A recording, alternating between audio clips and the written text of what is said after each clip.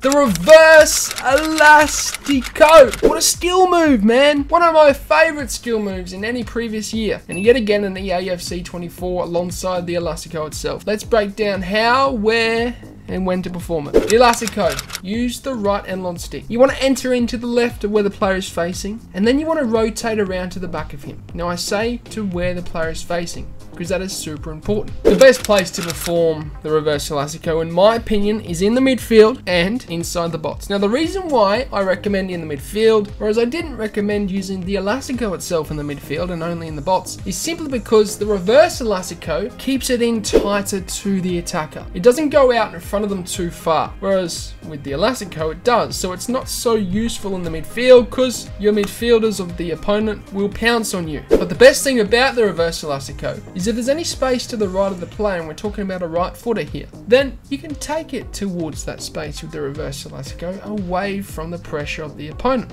And as we know, as you've learned on this channel, taking the ball away from the pressure is one of the most important aspects of keeping possession. It's the same with skill moves. The reverse elastico allows you to do that. And of course in the bots, specifically when you're standing still. It's very effective, very quick, and it's very nippy. It's hard for the opponent to tackle, so it's very good and useful inside the bots. The best time to use this is similar to the elastico. It's around that 1 meter in-game radius away from the defender, or when you're wanting to take the ball to the right of the right footer into the available space, and at the time when you want to create a shooting angle in the bots. It's so effective, but you must ensure that the space is open to the right of the right footer before performing the reverse elastico to that space, because if it's to the left, then maybe it would be smarter to perform an elastico instead of the reverse elastico, because it would take it into the space towards the left of the attacker and away from the defender. So there you have it, a guide, short but sweet one, on how to perform the reverse elastico in EAFC 24. If you want to be a part of my coaching academy, be a part of the monthly coaching classes,